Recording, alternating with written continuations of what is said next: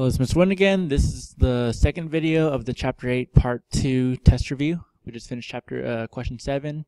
Those are vertical asymptotes. They don't really care about HA, but if you do want it, I guess I should say the HA is y can't be 0, and there are no holes here because there's nothing that canceled out.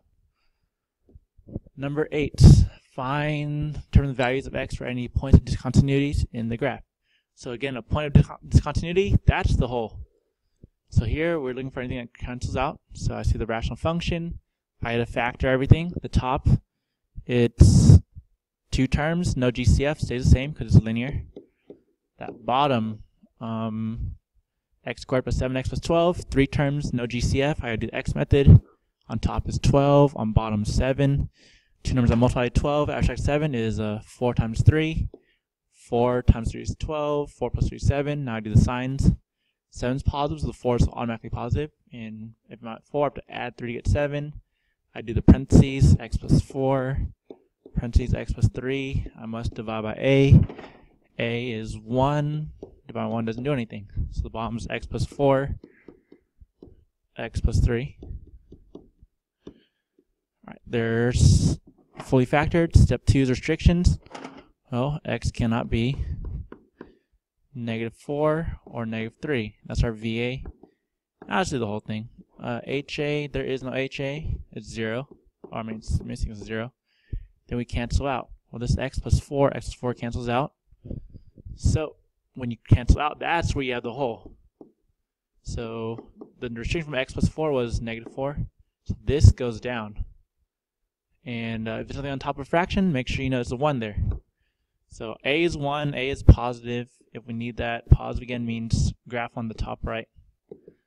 Anyway, to answer the question, they say, where's the point of discontinuity? The hole is at x is -4. That's all they want. They don't care about the vertical asymptote. They don't care about the HA. They just want, where's the hole? So whatever cancels out, make sure that restriction is where the hole is at. Number 9, write a reasonable equation of the following rational function graphed. Alright, so we're going backwards. Instead of graphing ourselves, they go to the picture. So from the picture, we can figure out a lot of things. One, I know we have VAs, we have vertical asymptotes. So let's see, x cannot be, I have one at +2. Have another vertical one at -4. We do see an HA. In HA, y can't be 0. So I know k. I do need A. A, let's see, the picture starts on the top right. So because it's the top right, we know A has to be positive. Alright, so I'm going to put this information together. We have to have a fraction. A on top has to be a positive number. So it could be whatever number you want. Let's just call it 1. The bottom, I have 2 restrictions. X cannot be 2, x cannot be -4. When to find restriction, I change the sign. So if I go backwards, I have to change the sign back. That's for the restriction of x can't be +2, and then this is the one for +4. Then k is 0, so it means +0, or technically you have to write that 0 there. Alright, so a reasonable one would be, if I use that template, a positive number on top, let's call it 1. And the bottom has to have x minus 2, and it has to have x plus 4. Alright, and k must be 0, so that's it. That's probably what the graph is. And I could graph that, but I know I'm right. 10, variation. If y varies inversely, right? So I see the word y varies. So y in vary means equals. Inverse. Remember the formula for inverse is division. K over, it says inversely as x. K over x. There's my formula. There's 2 scenarios for variation. And y equals 10 when x equals 2. So I know y equals 10 when x equals 2. So I'm going to use that right now. I'm just going to plug it in. So for y, I put 10. K, I don't know yet, but x is 2. I got to solve for k. That's simple algebra. If you have a fraction, remember multiply both sides by the denominator to get rid of it. This cancels. The top's just k. And 2 times 10 is 20. I know what k is. Alright, so now I'm going to fill in k into that formula right here. So I know y equals 20 over x. So first situation done. We knew x and y, so we found k. Now the second, and the real question says, find y when x equals 40. So y we don't know, but x equals 40. So I'm going to plug this into that equation. So y we don't know, but 20 over 40. We got to reduce that. I'm going to reduce this the correct way. So 20 we know is, let's do 2 and 10. And 10 is 2 and 5. Alright, so 20 is 2 times 2 times 5. And let's see what 40 is. 40 is 4 times 10. 4 is 2 times 2. 10 is 2 times 5. So 3 2s and a 5. 3 2s and a 5. I just cancel out. So 2 crosses out 2. 2 crosses out 2. 5, 5. Top is empty. It's a fraction. That means there's a 1 there. So really, there's a 1 on top and 2 on bottom. And hopefully, and that's what y is, hopefully you know that 20 over 40 reduces to 1/2. Alright, so we found y. 11. Appliance, alright, so word problem, and that's fine. Appliance store manager noted that weekly sales varied directly. So again, variation. So weekly sales varied. Let's call weekly sales W. W equals directly. Direct means multiply. So K times, see, very directly with the amount of money spent on advertising. Let's call it A, advertising. W equals KA. Alright, so there's my equation. We got to find two situations. If last week's sales, so the weekly sales was 8,000. So if W equals 8,000, and $2,000 was spent on advertisement, so I mean A is 2,000. Alright, we know enough for the first situation. Let's solve it for K. So W is 8,000 equals K times 2,000. Well, I have to divide both sides by 2,000 and solve for K. Alright, and it's easy. 8,000 out of 2,000 is 4. K is 4. Alright, so now we know the real equation. W equals 4 times A. Let's look at the unknown situation. It says, what should the sales be during a week where 5,000 was spent on advertising? So, what should the sales be? We don't know what W is, but we know 5,000 was spent on advertising. So A is 5,000. So let's fill in the formula. W equals 4 times A is 5,000. Well, 4 times 5,000 is 20,000. That's the answer. Alright, so variation, make sure you know there's two problems. You find K first using the first scenario where you know everything, and then you plug that K into the second scenario where you're trying to find one of the missing letters. 12, solve this. Alright, it's adding. I need to just factor the bottoms. So the first one's M. Can I do that? Alright, M minus 4. I'll start with this. Plus, leave some space. Top is M, bottom's 1. Remember, you can make a fraction of putting in 1. Equals negative 8M plus 36 over M minus 4. Alright, I need LCD. I should put some space, that's right. Alright, I need M minus 4. And 1 count, and then M minus 4, so we're good. LCD is just M minus 4. First fraction is missing nothing, so that's easy. Second fraction is missing M minus 4. Third fraction is missing nothing. So now I make one big fraction on the left side. So it's going to be M plus, the second two things are multiplying, so M parentheses M minus 4 over LCD. And this right side, I'm not multiplying anything, the top, because it has everything. The top stays the same. The bottom is just LCD. I gotta fix the fraction on the left side, so I gotta distribute this M.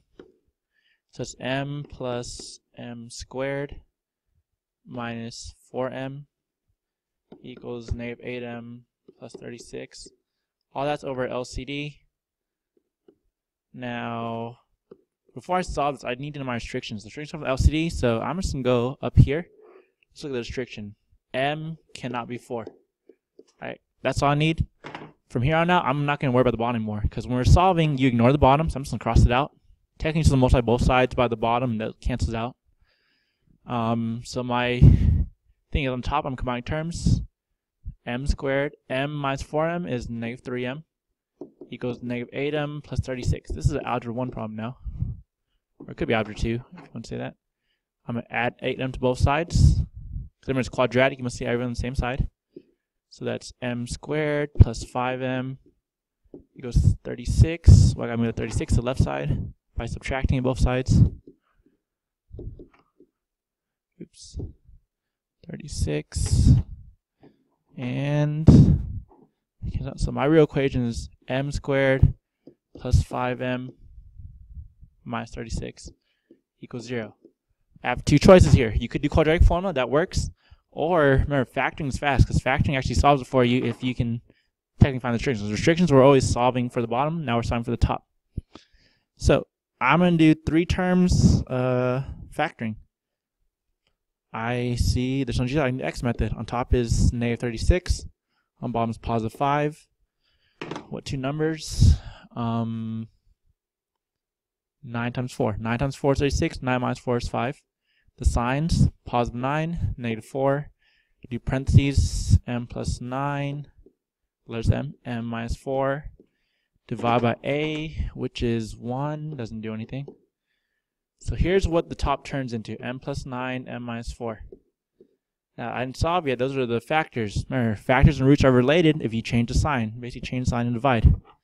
So I know my solutions, if I set that equals 0, so it's like find the restriction of this, I say m equals negative 9, and m equals positive 4.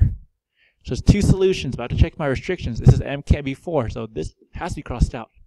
This is the answer. Alright, if I do quadratic formula, I'll get the same 2 answers. I'll get negative 9 and positive 4, but then you have to check that positive 4 was a restriction, which is bad because I made the bottom 0, so you have to cross it out. The only answer here is negative 9.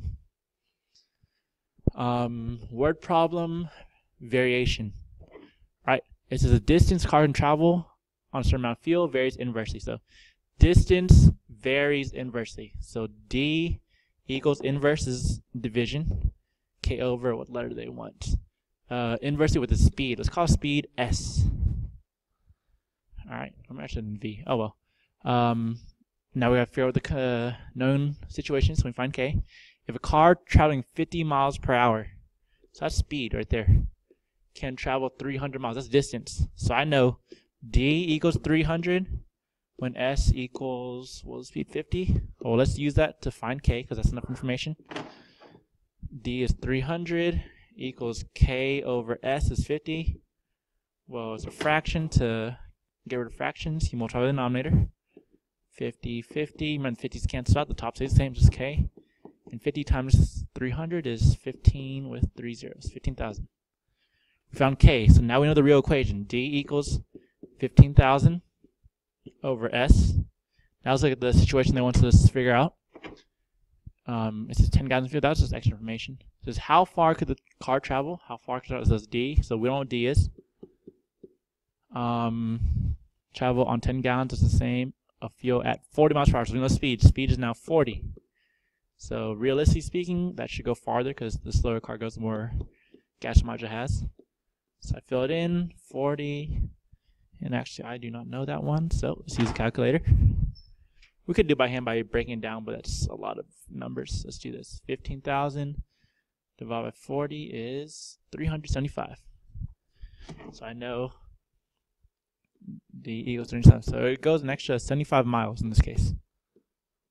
And you technically should put units. I should have been used before, I should put money, but that's right. That's 13. 14, solve. I can do this. Alright, leave top alone. It's like the bottom, factor it. That's a plus 4, a minus 4, because that's different squares with no GCF. Because I squared that, got a and 4. The right side, 2 terms, no GCF, it stays the same. I need an LCD. Well, I need 1a plus 4 and 1a minus 4. First fraction is missing nothing. The second fraction is missing a plus 4 over a plus 4. So first one's done over LCD. Second one, I got multiply 7 times a plus 4 over the LCD. I'll find the restrictions now, just get it out of the way. A cannot be negative 4 or positive 4. Alright. Now I'm going to figure out top and ignore the bottom. So 8a equals 7a plus 28. Easy algebra 1 problem, solve for a. Get a to one side. Pot 1a equals 28. 28 is not our restriction, that is the answer. Alright, guess I have to go to the third video. So I'm going to pause this one here and then do a third video.